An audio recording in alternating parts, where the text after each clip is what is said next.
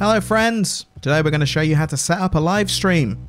First, go down to the broadcast menu and scroll down to set up a new output. Select the streaming service you wish to broadcast to.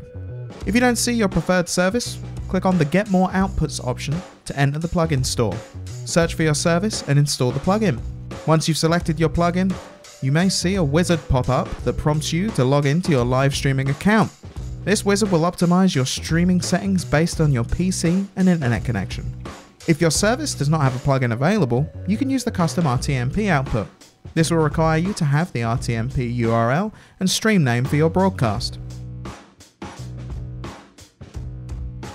Once the wizard is complete, or you've set your RTMP details, you can now check your encoding settings. Codec allows you to select a software codec like X264 or a hardware codec like NVENC, VCE, or QuickSync. For streaming, it is recommended to use X264. Bitrate is the main factor for video quality.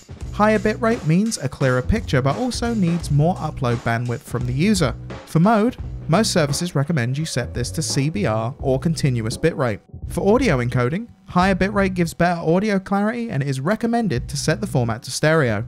To go live, go back to the broadcast menu and click on your output. While live, you'll see stats about your stream.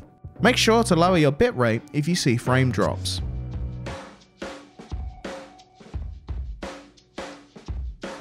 And that's how you set up a live stream. For more information, check out XSplit.com and be sure to follow us on social media.